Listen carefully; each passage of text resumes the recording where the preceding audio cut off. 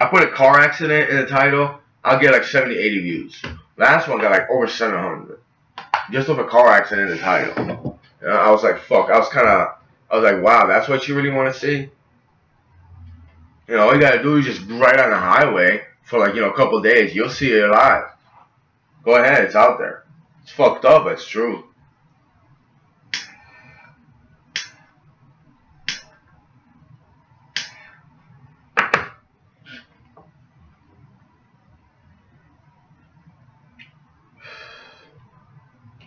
Let's see, let me follow my own link.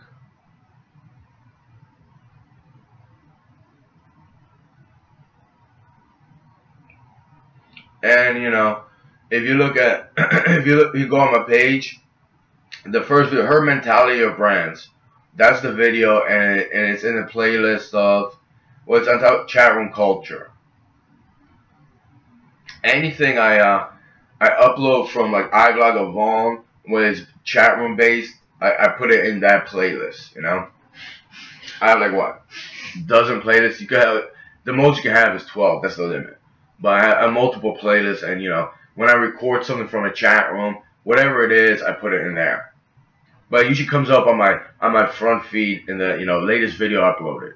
But if you scroll down, I have all these playlists. You go to playlists, you know, you can just pick whatever playlist you want. But yeah, last these are 3. It's usually controversial stuff. You know, it's usually with psychology, whether it's philosophy, morality, immorality, you know, this, that, and the other thing. Culture, country, nation, this and the world. You know, Lucas 79 is more, I try positive note. Either I make music or, you know, like I have video with my cats, you know, something like that. And lately, I just didn't have the energy for it. There's usually something negative happens, and I fucking record it, I talk about it.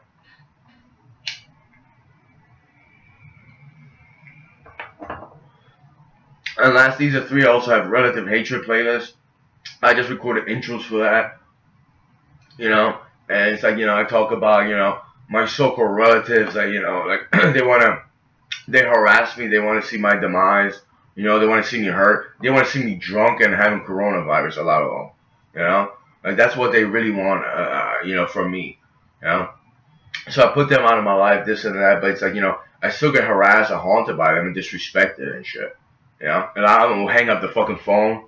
You know, when they see me calling, like they did for years, they dodge me, they run away from me. You know, they won't even answer the question. One of them, you know, his name's Adam. He like, you know, he was instigating years ago that I should take my own fucking life. You know, now he just, you know, he's a coward. He wouldn't even want to answer that. You know. So it's like, you know, maybe, you know, like a lot of people won't talk about their, I don't call them my family or their relatives, but it's like, how could I resist? You know, they made me feel like I should have been taking my own fucking life and shit. Like they were waiting for that. They were hurting me with that years ago. And it's like, you know, I went through with that. I realized, you know, how they were, and it's like, you know, now I call them this and the other thing, they ignore me. They won't even, you know, look at me when they see me or come to my house. You know, they'll put their face down. They don't even look me in the eyes.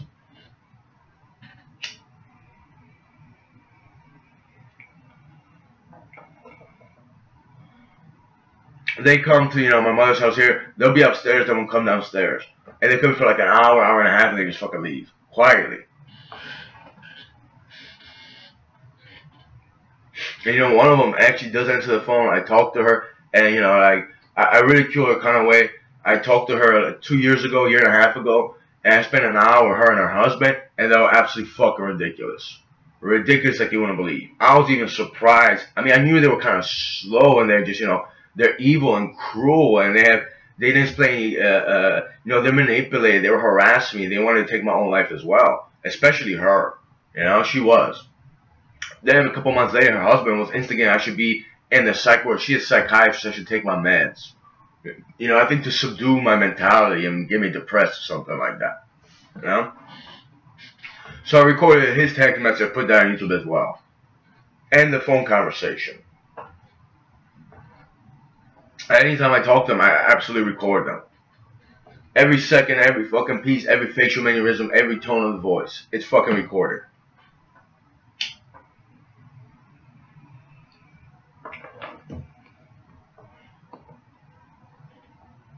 You know, you're not going to try to, like, make me take my own life, right? And then, you know, you're going to get away with that shit.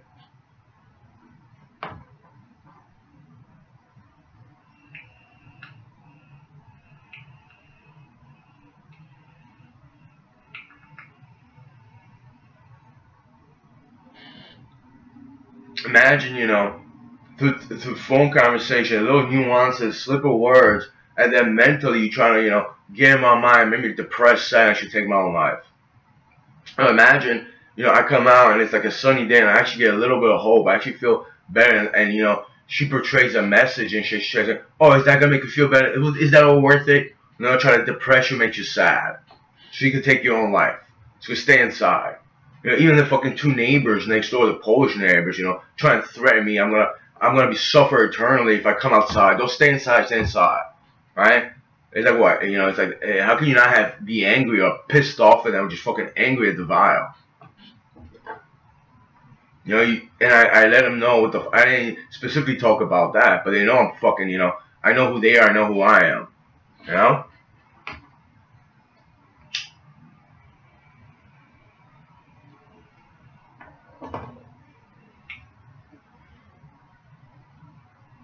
So, you know, it's like, you know, it's not just anger issues.